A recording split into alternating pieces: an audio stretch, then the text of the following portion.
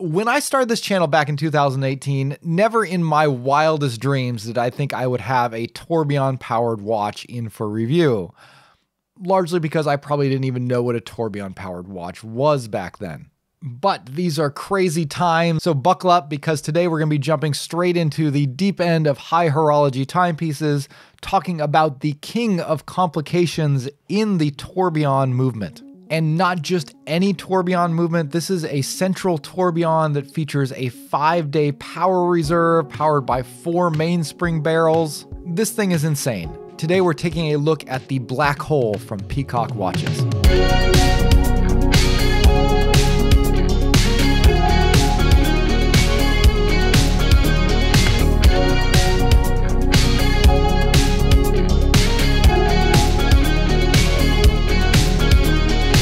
Hey guys, welcome back to Just the Watch. My name's Dave. I live in Japan and I love to collect affordable watches, which again is a big reason why I never would have thought to have a Tourbillon powered watch on the channel, because affordable and Tourbillon just don't go together.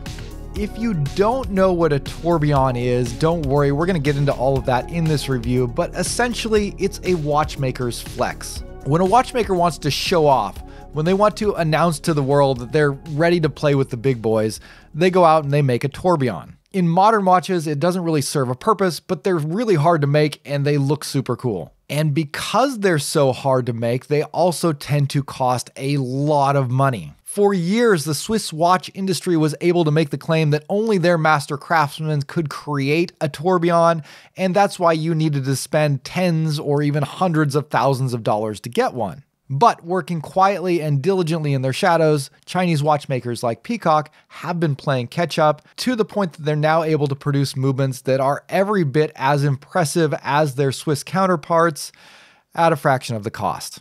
This is the story over and over and over again when it comes to the Chinese watch industry, and even the area of high horology is not exempt from this. Peacock is offering this watch at a price of around $3,500. To get a comparably equipped Swiss watch, you're probably looking at spending at least $50,000. Now, I have a lot to say about this watch, so I want to jump into it as quickly as possible, but first, 2 things. Number 1, this watch was given to me by Peacock to facilitate this review, which is why you saw the paid promotions flag at the beginning of this video. However, beyond the watch itself, I did not receive any additional compensation, nor did Peacock have any control over the content of this review. And to underscore that last point a little bit, I'm going to begin by pointing out this watch's biggest flaw by far. I shot a lot of macro footage for this review because the Tourbillon is amazing and it looks great close up.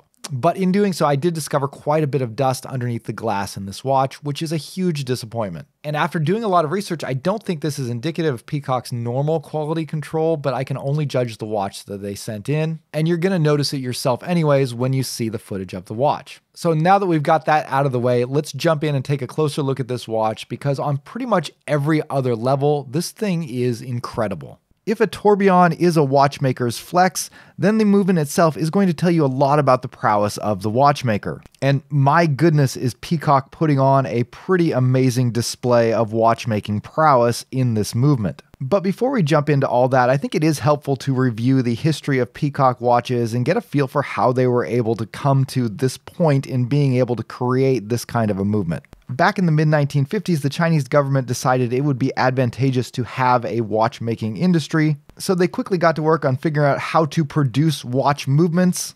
And by 1958, they had established 8 factories throughout China to begin producing Chinese-made wristwatches. And one of these original 8 factories was the Liaoning Watch Factory, which would eventually go on to establish the Peacock brand of watches as a luxury Chinese watch. Throughout their roughly 70 years of history, they've been responsible for a lot of innovations in the Chinese watchmaking industry, particularly on the movement side. And while they have had some ups and downs throughout their 70-year history, they have been continuously producing watches and movements since 1957. But in 2009, they were bought out by an investment group that sought to revitalize the brand with a primary focus of creating high-quality watch movements, but also producing watches under the Peacock brand that, again, tend to trend into the luxury watch territory. And so when it comes to producing their own watches, it seems like oftentimes the watches that they do make are kind of showcases for these high-end movements. They have been making a number of Tourbillon watches, including this black hole tourbillon, which is what we're looking at today. One of the things that I thought was interesting is that there have been some reports that Peacock is actually manufacturing parts for Swiss-made tourbillon watches as well. And this is kind of a controversial issue when it comes to Swiss watches, which is why I think this report is still unsubstantiated. But Swiss-made label requirements do allow for parts to be manufactured outside of Switzerland. So it wouldn't really be that surprising if these reports were true, and if so, it really would speak to the quality of the movements that Peacock is producing. While the most basic Swiss tourbillon watches are going to start at around $10,000 and go way up from there, Peacock has produced a much more advanced tourbillon movement featuring a central tourbillon mechanism, while also incorporating 4 mainspring barrels to give it a full 5 days of power reserve. To get a movement like this from a Swiss manufacturer, you're probably looking at a watch that's going to cost you around $50,000 at the entry level, which makes Peacock's $3,500 asking price a pretty astounding bargain by comparison. Now, let me clarify that a little bit. I'm not saying that this watch is the equivalent of a $50,000 Swiss luxury watch. Just that if you were going to get a Swiss watch with a central tourbillon and 4 barrels with a 5-day power reserve, you would probably have to spend $50,000 or more on it. But if you were going to get a watch with this kind of a movement inside of it from a Swiss watchmaker, you would also get far better finishing and a more elegant and refined overall design. The finishing in particular on this watch is nowhere near what you would find from a Swiss luxury watch. And I'm not just talking about the dust that's under the crystal here. At macro, you can see that the finishing on the individual components of the movement is a little bit rough, and this is something you would pretty much never notice with the naked eye, but it's also the level of finishing that no Swiss watch brand would likely ever let out of their factory. And so from a value standpoint, that makes this watch from China a very interesting proposition. It's not giving you the equivalent of a Swiss luxury watch with a high horology movement inside of it for a lower price. It's giving you a mixture of high horology features like the engineering and the movement that goes into it, with a lower level of finishing on the movement and the watch overall that's more comparable to what you'd find in affordable micro brands. The Peacock Black Hole is clearly a showcase for the brand, highlighting their ability to create some of the most advanced watch movements in the world, while showcasing that movement inside an artistically designed and thematically interesting watch. There is nothing ordinary or subtle about this watch. It is clearly meant to be an attention-getting showcase, and as a showcase, I think this design works really well. But before we go any further, let's talk about the center of this design, which is that tourbillon movement. What is it that makes the tourbillon so special? To put it simply, they're very difficult to make and they look really cool. It really is that simple. It's a way for a watchmaker to show off their engineering prowess. Now, when the tourbillon was invented back in 1795 by legendary watchmaker Abraham Louis Breguet, it had a very practical purpose that greatly increased the accuracy of pocket watches. That's right, the tourbillon was invented specifically with pocket watches in mind, and when you put that complication into a wristwatch, it doesn't really function in the same way that it does in a pocket watch. To understand what a tourbillon does, you do need to have a little bit of an understanding on how a mechanical watch movement works. At the heart of any mechanical or automatic watch is the escapement. This is the part of a watch movement that essentially is responsible for keeping track of accurate time. The escapement gives consistent impulses that control the gear train of the watch, which in turn drives the hands. And in the case of a mechanical or automatic watch, it uses a hairspring to control these impulses and to ensure that they are consistent. In a standard watch movement, the escapement is fixed on a single axis. If you've ever seen a watch with an open heart dial, you can see that escapement beating inside there. It bounces back and forth, but it doesn't rotate. By contrast, within a tourbillon movement, the escapement is elaborately engineered so that it is constantly rotating within the watch movement itself. The purpose of this rotation in a tourbillon watch is to counteract the effects of gravity on the escapement. And this is why it's only effective in a pocket watch, because a pocket watch is almost always stored in a vertical position. usually in somebody's pocket. And as such, the force of gravity is going to be constantly tugging on that escapement in a single direction, which causes the movement to be less accurate. But if you can make the escapement rotate vertically within the watch, that will counteract those effects of gravity. And it worked. The tourbillon became a very important and very popular complication because it affected the accuracy of watches in such a positive way. At least until people switched from pocket watches to wristwatches, because if you think about a wristwatch, it doesn't just hang in a vertical position all the time. The natural movements of your wrist throughout the day effectively accomplish the exact same thing as a tourbillon by moving the escapement in different orientations in relation to gravity. So as soon as wristwatches replaced pocket watches, there wasn't really any more functional need for a tourbillon. So they kind of went away. But then something interesting happened in the late 60s. The quartz revolution essentially made mechanical watches obsolete as well. Once quartz watches came out, there wasn't really any need for a mechanical watch movement anymore. But it turns out people still wanted them, because people still find mechanical watches very cool. They're marvels of engineering and pieces of past history. There's this sort of romantic, nostalgic feeling attached to the idea of a craftsman assembling a watch movement from gears and springs,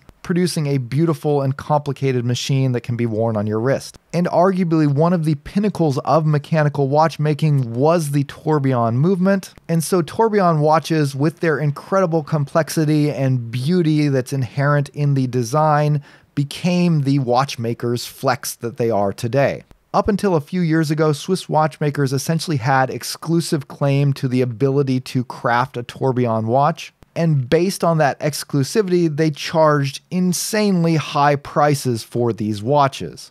Again, we're talking tens of thousands of dollars at the very low end. But Chinese watchmaking has made some incredibly impressive gains in the past few years, to the point that they're now going toe-to-toe with the best watchmakers in the Swiss watch industry, and producing some incredibly impressive watch movements for a fraction of what the Swiss are asking. And that's precisely the draw of this watch here. This is by far the most technically impressive watch movement that I've ever seen. I have been aware of Chinese tourbillon movements being used in a lot of watches in around the $1,000 price range, which is in itself an impressive feat, but the movement on this Peacock watch is on a completely different level. For one, this features a central tourbillon display. On most watches, you're going to find the tourbillon off axis, usually down at around 6 o'clock. Moving it to the center of the movement introduces additional complication, and the fact that Peacock has the watchmaking capability to engineer it into the center of their movement further drives home what makes this movement so special. But they didn't stop there. They also gave this movement a 5-day power reserve. So this is a hand-wound watch as opposed to an automatic watch, so you will need to wind the watch manually. However, the movement incorporates 4 mainspring barrels, allowing the watch to have a full 5 days of power reserve. Typically, a watch will only have 1 mainspring barrel. That's essentially what gives the watch its power. It's the thing that you wind when you wind the watch. So by designing a watch movement with 4 of those, you're obviously increasing the total amount of power that can be stored in the watch. But that's not the only thing that was necessary to get the power reserve up to a full 5 days. Tourbillon movements require even more power than a traditional movement because they have to constantly rotate the escapement cage. So another technical innovation here is the use of a titanium alloy on that cage to make it even lighter, thus making it easier to rotate and increasing the power reserve. The result is an impressive display of mechanical engineering, which is put on full display with that open central tourbillon, putting on a mesmerizing display.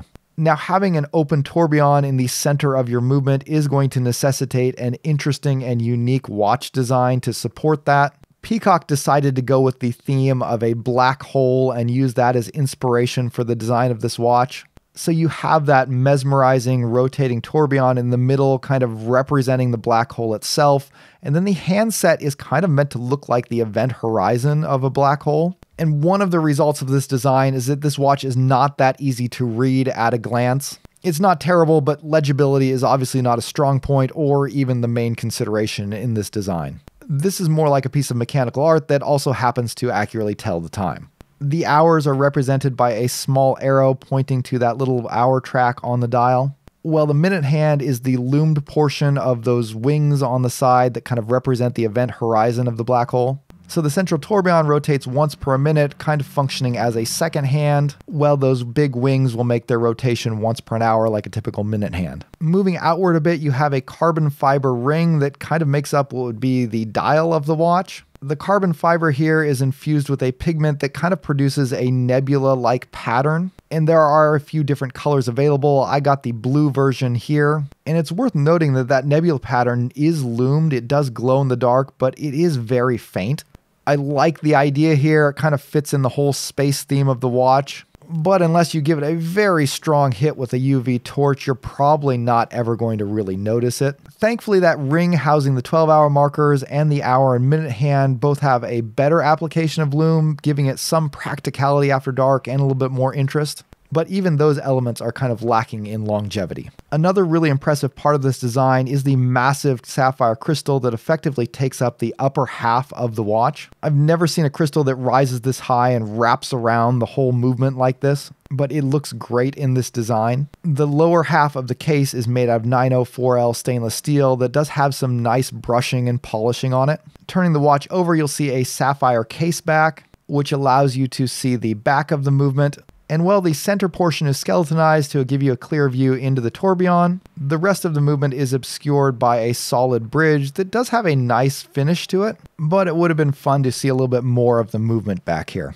On the wrist, it's a lot more comfortable than you might expect given that this watch has a very large 46mm diameter, but this is offset by the lugless design in which the strap integrates directly into the case of the watch, and the fact that they have paired a very comfortable rubber strap with this watch, which is secured by a very high quality and smoothly functioning deployant clasp. And while the design makes this watch look pretty thick, it's actually only about 13mm, so it's really not that bad. So wearing experience is quite good. You're getting a ton of wrist presence and visual impact in a surprisingly comfortable package. Okay, let's finish this off with some of the things I didn't like about this watch. I mentioned the biggest problem in the intro. I was pretty disappointed to see the amount of dust that was under the crystal of this watch. Everything else about this watch is so impressive and so clearly meant to be a showcase for Peacock and for Chinese watchmaking in general. And unfortunately, a slip up like this in quality control really kind of pulls the rug out from under them. I did a lot of research on Peacock watches and even saw some other reviews of this particular watch. Nobody else mentioned dust like this, so I'm hoping that this is just kind of a one-off, but I can only review the watch that they sent me, and that was a problem here. My other complaints are much more minor. Something that I found to be odd is that the mechanical hand winding function doesn't have any kind of a stop at the end of it.